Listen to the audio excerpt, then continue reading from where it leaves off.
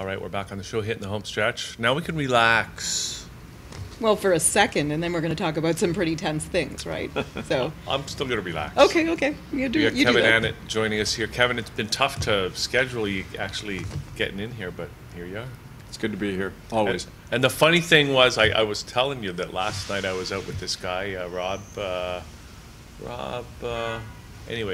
from California, and he said, "Do you know Kevin Annett?" And I go, "Yeah, he's going to be on the show tomorrow." What, it just came out of nowhere? Yeah. That's crazy synchronicity, man. I know. Either that or someone's following Kevin. I don't know why that would happen. Oh. Okay, Kevin, so let's get into it. You got the new book. Do you want to hold that up and just show this book wasn't out the last time you were here? At the mouth of a cannon, that's from a quote from an Indian agent on the west coast of Canada near Port Alberni, and he's describing how the Indians gave up their land. They were forced to at the mouth of a cannon.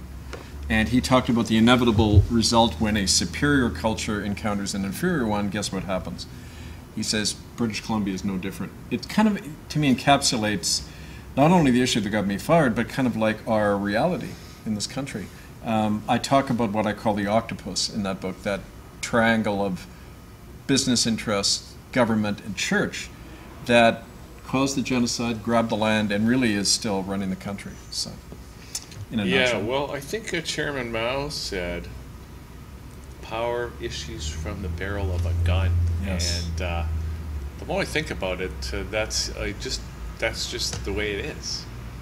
Now, I know we're going to get into this later on, but that's a perfect example of the kind of double think that we were discussing, that we kind of think of ourselves as Canadians as being kind and gentle, and well, we didn't just kill natives wholesale like they did in the States. We were so much better to them than that. Yeah, we didn't put them up against a wall and shoot them generally. We infected the children with TB and never treated them. We used germ warfare rather than bullets. Although, don't forget, like any country that did genocide, Canada experienced exactly what America and other countries did, and that is, in the early phase, you wipe out 90% of the people. And the way it happened on the west coast of Canada was through the missionaries and inoculations. And that's been documented more and more. After they depopulate, then they convert the remnant. But all you ever hear about in the history books is that latter stage, when you began to convert these Indians who, gee, there don't seem to be many of them around for some reason anymore. Right. But we now talk about the early phase because, well, it would upset the children. Yeah. So, now, okay, so I think I can anticipate your answer, but do you think that was, I mean, it's hard to imagine that missionaries who are Christian missionaries would deliberately commit genocide. Do you think that was it a deliberate act? Was it deliberate on the part of everyone who was involved, or was it, was it ignorance? Was it maybe that people didn't know that the natives perhaps wouldn't be able to tolerate the diseases that were going to be brought in and that sort of thing? I think if people know anything about the history of Christianity, that you'd have no problem saying, well, of course they did it, because like I often say to the few friends I still have in the Catholic Church, do a body count. You guys have killed more people than any institution in human history, and yet there's the double thing. You're worshiping the gentle Jesus, right?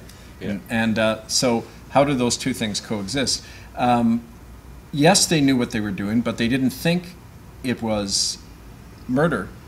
We felt it was doing it for the best reasons. I mean, that's what it's like in a genocidal system. Not only do you have a special language, like the Nazis didn't talk about extermination; they talked about relocation. They talked about relocating the populations to internment camps. They didn't talk about genocide or extermination. In Canada, we talked about assimilation, we talked about civilizing, but we didn't want to go down those dirt roads to see exactly how it was being done. Even though, the classic case, and in my book, murderbydecree.com, there's an article, the headline of the Ottawa Citizen, November 15th, 1907,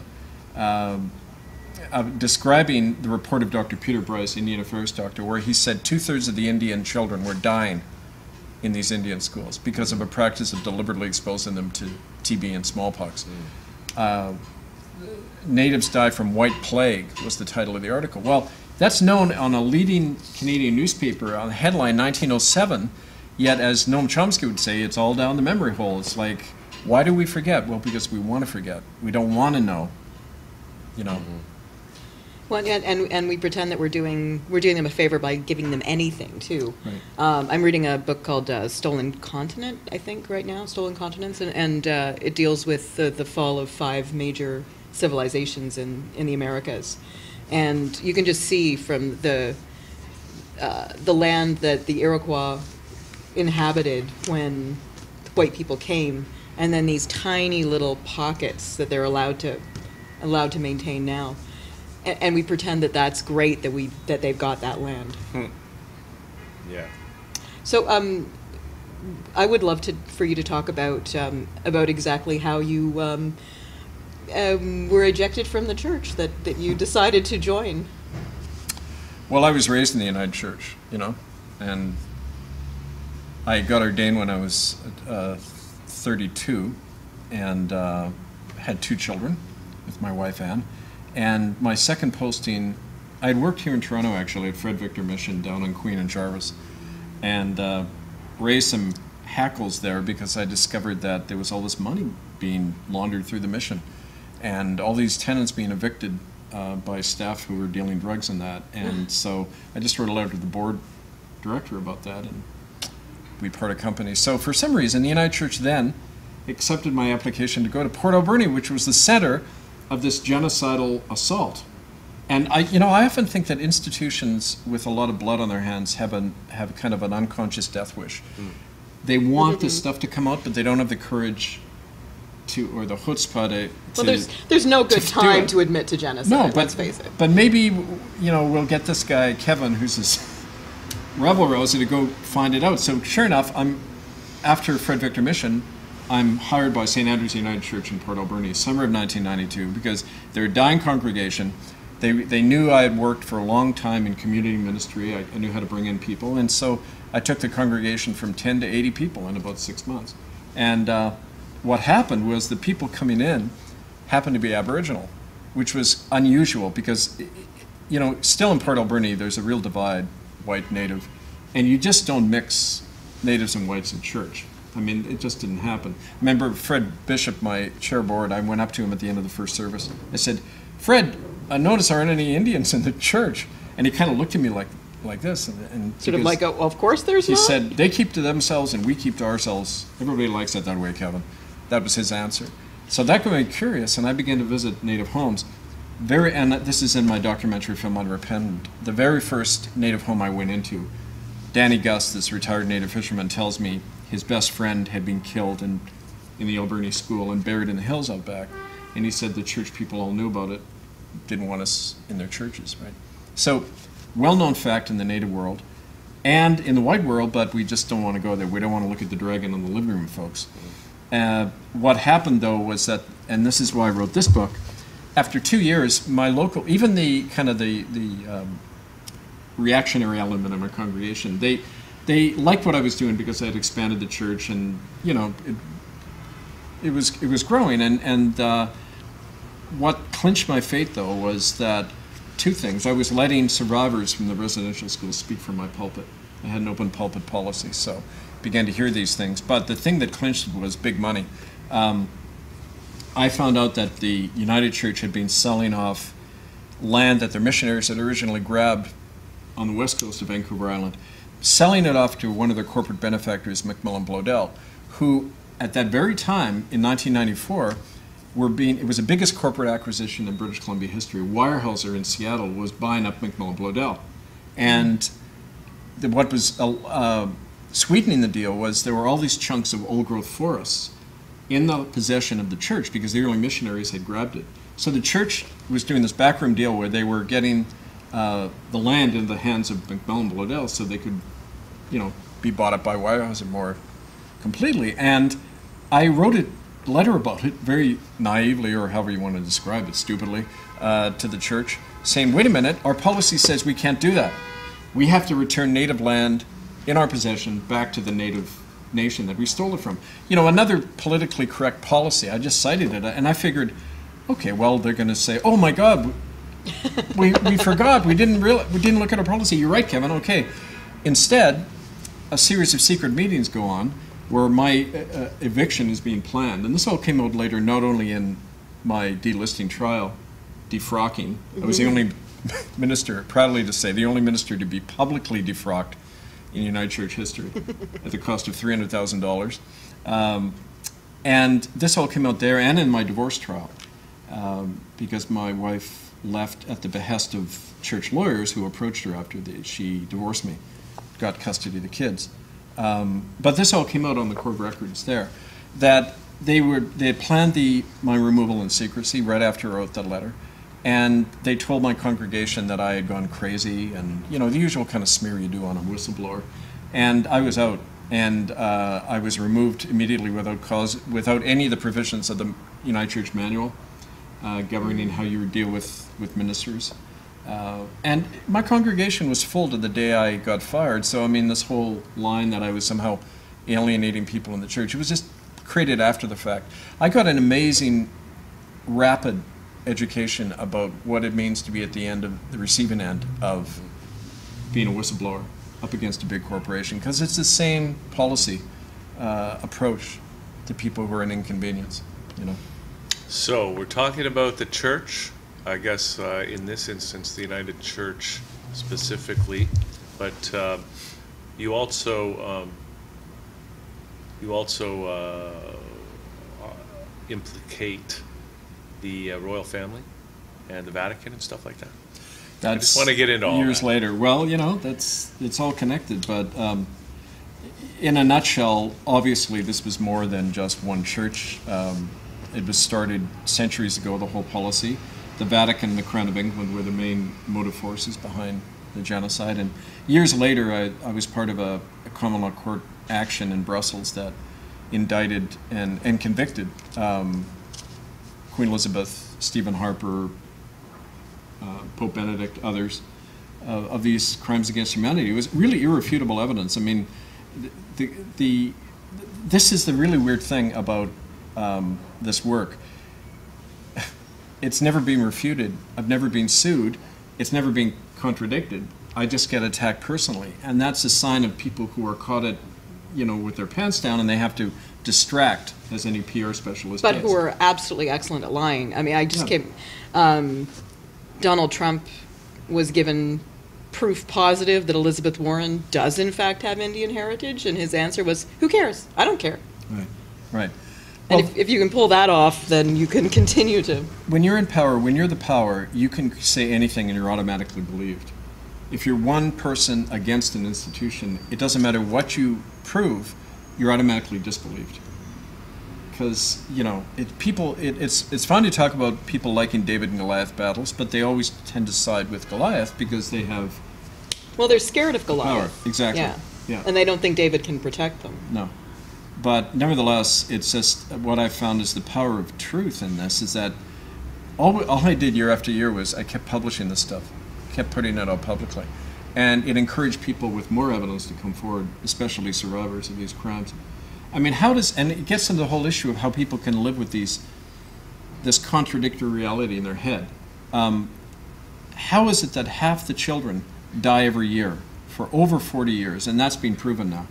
Statements in 1907 from Dr. Peter Bryce, and in 1949, both say half the children are dying every year in these so-called schools. How does that go on? Because if you're operating from a good intention, as soon as children are dying at that rate, you fix it. You bring in doctors, you change the conditions, but 40 years apart, it's deliberate. And it is in fact the main way genocide happened in these places. It's germ warfare. And then the amazing, here's an anecdote. One of the fellows who's on our documentary film on Repentant, Bill Seward, said when he was taken to the United Church School in Edmonton, Christmas Eve, this minister would cart them all over to the local United Church and dress them all up, and they would sing Christmas carols for the church people, and then the church people would give them presents. The minister would then take them back and take all the presents and give them to his own kids, and then he would choose the kid he was going to rape that night, right? And he said, sometimes, often these kids never came out of his room alive. We just never saw these kids again. Okay, so if you're the people sitting in the United Church that night, Christmas Eve, you're seeing these wonderful, oh, look at how we treat these Indian kids, not knowing what's going on. And really, if they heard the story of what went on, would they believe it? Yeah. I mean, it does sound fantastic. I mean, it just sounds unbelievable, that story.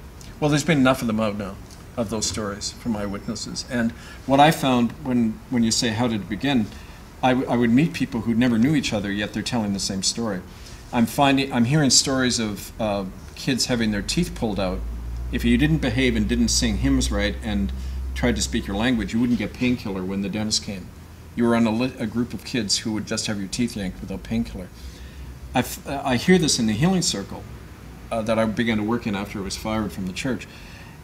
Then, and I reprinted this in my book, I found a document from a dentist in North Vancouver in 1924, 2 categories of children in the Squamish residential school, those who received painkiller and those who didn't. So the document confirmed by the eyewitness, that's all you need in a court of law. But that reality hasn't broken through. We've talked around genocide in Canada. We get to 3rd stage of, quote, recovery, without the first 2, which is remembering the truth and in grieving. I haven't seen any grieving. I haven't seen any tears. I haven't felt among my people any grief about this at all. Just let's forget about it and give money and apology and let's get on. You know, it's avoidance. It's what you do when you're faced with horror, right? So what do you think it is? Is it that we have such a powerful alternate narrative about what we are? Or is it just entirely wanting to avoid knowing what happened because that means that you're culpable? Well, we can afford to. We won the war. You know, we wouldn't know about the death camps if Germany had won the war. They would have put Churchill and Roosevelt on trial for bombing Dresden, right? You know, so we haven't had to deal with it, and so we don't have to change. People only change when they have to, really. And we can toy with humanitarian ideals and everything, but when you come right down to it, this whole so-called Truth and Reconciliation Commission in Canada, it's like it was set up with all the finesse of a serial killer appointing his own jury. You know, it's like the churches and government get together, decide what evidence they're going to reveal to the public. If you're a Native person and are a good little boy and girl, you can sit in front of the mic and tell your story after we've looked at it and vetted it first for any reference to a killing or anything. That's what passes for reconciliation in Canada. Right. They've dropped the truth word now, I've noticed. They don't talk about truth and reconciliation. It's just all reconciliation now, which is another way to say don't upset the nice feelings we have now by talking about true stories. They really dropped... Yeah. You just see, in every school, in every library, in the university curriculums, there's reconciliation programs, which is absurd. I mean, we haven't had truth, we haven't had war crimes, we haven't had bodies brought home or forensic analysis done, except on this program where we showed the bones that one time from the Brantford School. But if you haven't had any of that, how can you talk about making things better? I mean, it's absurd, but I don't know. Kevin. Yeah. So then what is the whole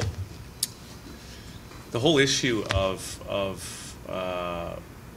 the natives in Canada and all the newcomers that are here is an issue that doesn't seem to be getting any closer to being. No. I mean, we're using the word reconciliation, but I mean, what would be a real solution to that whole issue? Because we're all living here. I mean, what can we do? What is the answer? Well, part of me, I'm divided on this. The realistic part of me says there's nothing that can be done. Because we are acting out a sickness that's been in our culture for really thousands of years. And it isn't just our culture, of course, but I mean, I think in many ways we're the epitome of it. And the other part of me says, yeah, there is possibility of change, but it's like childbirth. It's bloody and violent, and it's not, that's how something new comes to life. It's not a nice process. I remember once we were picketing outside some church in Vancouver, and the minister came out and began screaming at me, of course, not the native people, just at me. And he said, well, what is it you people want anyway? And I said, if your child was killed and thrown in a ditch somewhere, what would you want? And I suddenly put it in his framework. He said, and he looked totally shocked because he hadn't. I said, what would you want? And he said, well, don't be ridiculous. And I said, no, what would you want? And finally, he said, would you want the police to investigate? Well, of course. You know, would you want the body back? Would you want the body back? would you want, if the perpetrator came to you and offered money for your silence, would you take the money and an apology? Of course not. Well, you're asking that of Indians. Why should they have a separate standard of humanity than we have? But that separate standard is what we expect all the time. There's two standards all the time, our victims and ourselves. And as long as we have that, no, things won't change. And frankly, you know, Indians are still sitting on a lot of valuable real estate, a lot of resources. That fact has never changed. And the big money calls the tunes. I mean, Justin Trudeau ratified a law that Harper brought in called the Foreign Investment Protection Act, which allows China to station security forces on Canadian soil to protect their investments. I mean, it's not about sovereignty, it's not about human rights, it's about money and who's determining that. So that's our bottom line. We've proven that as a culture. So no, I don't think things are going to change unless some revolutionary developments happen, but it's got to start in here. I think we need that grassroots real change, but it's an agonizing process, and I don't find many people willing to step up to the plate with that, because it's you know, Canadians were raised to think, well, we can't upset things. We don't like, I used to joke with my congregation, Jesus wouldn't get along very well in Canada because he was always dividing people. As a matter of fact, he said that all the time. I've come not to bring peace, but a sword, which is what the truth is. It cuts things clearly. It divides people. It causes controversy. And anyway. Well, I mean, sometimes I think it's like, I mean, when I look around the world, it's not just a matter even of, I mean, if there is a big power from on high, whether it's the royal family or the Vatican or whoever, some kind of elite global power, I mean, in a sense, my vibe is that they kind of used the poor, disenfranchised subjects of the European countries. You know, they took their land, right, and then they came here, and they used those people to take over this continent. And now, but we're all expendable. That's a very good point. And in fact, I don't think we were even used. We did it willingly because we had been messed up back in the home country. We were desperate for finding our way in the world where everything had been taken away. Yeah, I mean, it's like in a family, of course, the tendency is you're harmed, you pass on the harm, right? It doesn't always happen, but it's the tendency. And to look at it, it's like you're swimming in the water. You don't even see what you're doing or what you're thinking as being wrong. And I remember hearing this all the time in the healing circles, which is I don't like using the word healing because it's got too much of a political agenda behind it. You're healed now. Have some money. Now you're fixed. Now go away. No, in these talking circles where people would tell their stories, people would never talk about the worst thing first. And they would always make excuses about the bad things that happened to them. Well, yeah, they broke my arm in residential school, but at least it was better than at home, you know. And then ultimately they say, no, it was actually worse. But as a victim, you build up all these rationalizations, levels of rationalization, and it's the doublethink we're talking about. But it isn't just the victim that does that, the victimizer does it too. Because the victimizer is actually more scared than the victim. They're scared. And I've seen that in the eyes of these clergy and the people that hate me so much at these levels of church and state, who have been involved in this amazing misinfo campaign for 25 years about this whole campaign. They are so terrified of having to face the consequence really of who they are and what they've been part of. And I know it's a hard thing to do. I had to face it because I had no option. My family was taken from me. I was blacklisted. My life was destroyed. And I had to look at things because I had, you know, there's a difference between doing something for a good intention and doing something because your life depends on it. And when you're doing something because your life depends on it, you can't have the illusion of anymore, the illusions you carry. You've got to be a hard realist about everything and everyone around you. And I had to do that. And so I know I'm speaking from a different place than what even I would have understood 10 or 20 years ago. 20 years ago, I was looking at me now and saying, what the hell happened to this guy, right?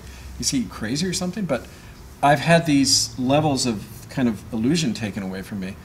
And based on what I've seen, like my experience, right? And it doesn't jive with a lot of what Canadians, but that doesn't change the truth of it, right? Yeah. It just means that it's maybe the first step of an evolution we all have to go through. We've got me thinking too about the incredible range of attitudes in the Native community itself. Oh yeah. Because when you're a victim, Yeah. or if you're lucky enough to not be personally affected, even if you know other people who are, sometimes you minimize for them. You tell them that they didn't have the experience they had. So what have you seen in the Native community itself? Oh my God.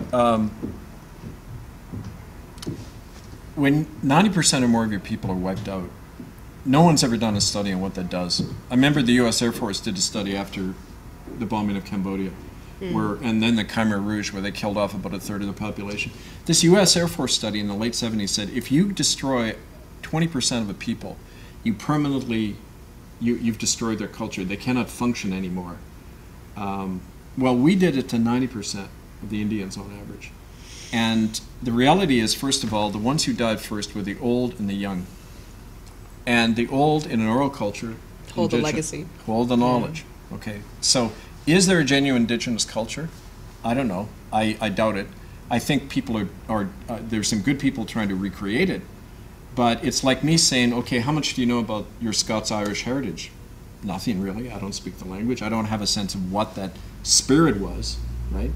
And I can't really point to many Indigenous people that I know who have that rootedness. The ones who I have known are living off the radar, and their lives are endangered all the time. Classic case is Peter Yellowquill, my friend in western Manitoba, Annett, and he has tried to live off reserve, refused to take Indian Affairs money, challenged the band council for dealing drugs and doing all this corrupt stuff. He's had his trailer burned, he's had his kids thrown in prison, he's on the run all the time. That's the reality if you go up against the government chiefs, you know, who are involved in criminal activity. So there's a real division, you know, between the traditionalists and most Native people living on the ground and the natives you're allowed to see.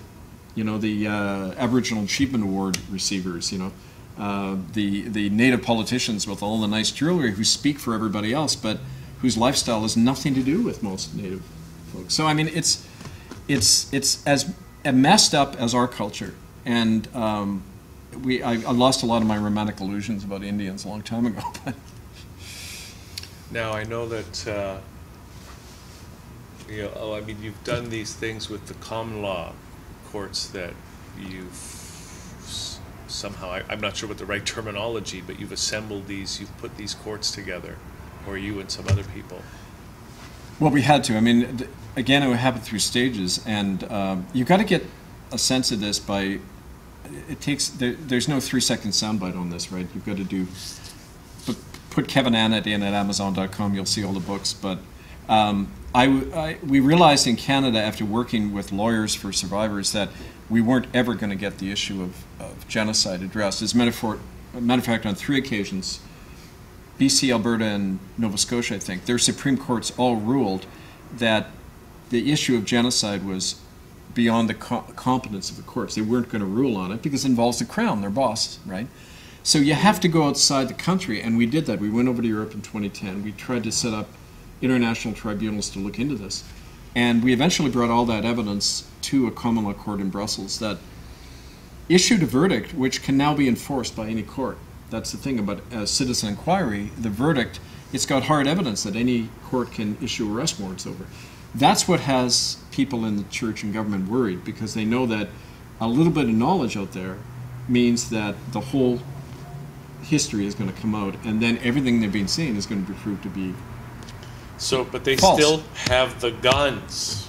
Yeah. Because the common law court that you're referring to, they don't have, enforcement. yeah, right? That's They right. don't have the police, the army, Right. I mean, whoever. They don't have the official courts. the Admiralty courts, or whatever they are. But it's like Sun Tzu says, power is not only what you have, but what your enemy thinks you have. And in this case, why did Pope Benedict and 4 other cardinals all resign when their names came out in an indictment in the record of our court? It's not accidental. It's because they know that even if everybody else doesn't know, that once their guilt comes out like that, other courts can issue arrest warrants. In fact, the Spanish government did send a note to the Vatican that they're considering issuing an arrest warrant 5 days before the guy resigned in February 2013. So it does have an impact. But if you're a small group and you have to rule everybody else, you have to live with, give people the impression that you're infallible and all-powerful. And mostly it's an illusion. Because I find, like, the perfect example of this is when we were occupying churches and the cops would show up, and you'd think, okay, they're going to bust heads, but we went right over to them, and it was a battle of hearts and minds. We said, this church has a policy, the Catholic Church has a policy of officially protecting child rapists. If you're a Catholic, you have to not tell the police when a child is raped. I said to the police sergeant on many occasions, are you seriously going to protect that? We're doing nothing here but sharing information with people. You're seriously going to protect that? Because that makes you an accessory to a crime. They would either stand back and not intervene or leave every single time because they knew we were right. And they were fathers and grandfathers as well. And they knew the truth of this. So it takes long, but it's a gradual moral, you keep the moral and evidentiary high ground, and you've got a power over them that they don't know how to deal with, frankly, I think. That's been our experience. Well, that sounds like an optimistic viewpoint. Yeah, I was going to say, it sounds a lot more optimistic than you were earlier. In the sense, I told you, I've got 2 minds on this. that, optimistic in the sense that maybe this thing can actually come around, the truth will come out, and justice will be served. But on the other hand, I'm thinking about, I think it was Zbigniew Brzezinski said that, a couple hundred years ago, it was easier to control a million or 500 million people than it was to kill a million people. But now it's easier to kill a million people than it is to control a million people. And I'm just wondering if, things are going to get so close that the powers that be are just going to pull the pin on that global hand grenade and launch Project Bluebeam. Well, I don't know. They haven't done it yet. I remember a friend of mine, Joe Hensby, said to me once, he was in his 70s at the time. It was like 40 years ago, and I was an up-and-coming young radical in Vancouver. And Joe was a communist longshoreman who'd been shot at by the RCMP, and he had a bullet hole. He was a veteran, right? And he said, we were sitting over a beer one night, and I said, so Joe, said, you must have seen great changes in the world, Joe, since the 1930s. And he said, no, not really. I think I've done dick all to change the world, but I didn't let those bastards change me. That was his final answer at the end of a lifetime. So, maybe that's the only kind of answer we have at the end. I did what I knew was right, and I couldn't live with myself otherwise. Why the hell can more people do that? I don't think it was a great thing. It was just a necessary thing to do that. And, it comes down to that, maybe. Okay, so the new book is out, At the Mouth of a Can. I'm just going to hold it here. People can get this on your website, right? Or links to it, or murderbydecree.com. Okay. itccs.org, and Amazon. All my books are up at Amazon. Great. Yeah. And what are you working on next? Sequel to our documentary film Unrepentant. We're going out and looking at how this 2 aspects, how the genocide's continuing and how people are changing in response to it. Like, we want to actually go into white and Native communities and say, how has this affected you? How are you looking at Canada differently now? What kind of new deal do you think we should have in Canada? Whether it's a republic or, severing ties with the Crown, local self-governance, all the things we talked about on the other show. How can we bring that about in our communities now? And we want to use that documentary as a catalyst. The first documentary sparked the apology and all this stuff coming out in 2007 and 8. And we're hoping this documentary will do the same kind of thing. But I've written a play, doing a lot more kind of a literary approach to this, because we it's about changing. You got to sneak in there, yeah. You gotta, I hope I don't have to sneak, but I don't like sneaking. But I know what you mean. But you've got to appeal at many levels Yeah. about this stuff. You got to and fake them out. You got to think like Sun Tzu, Art of War, Yeah. guerrilla warfare. Yeah. Okay. Well, Kevin, always great to have these conversations. Thank you. Is there anything you want to let people know about that you didn't have a chance to say today? Well, yeah, look at yourself in the mirror and ask yourself how you're holding two contradictory thoughts in your mind at the same time. That's called doublethink. It's how Big Brother tries to control us, but I actually think at the end of the day that it's not going to happen. I got ultimate hope. But based on what I've gone through and seen on the ground, not just some airy-fairy idea, but my own experience, I'm still alive, and I shouldn't be, frankly. So that's a cause for hope, right? Yeah, absolutely. Okay, well, thanks for doing this. Thanks, you. Kevin. And thanks, Jen. Great. Thanks, Jen. Great show today. Yeah. So we're going to say bye-bye. For now, we're going to go out and enjoy this beautiful sunny day here in Yeah. Toronto, and we'll be back tomorrow for more Liquid Lunch right here on thatchannel.com.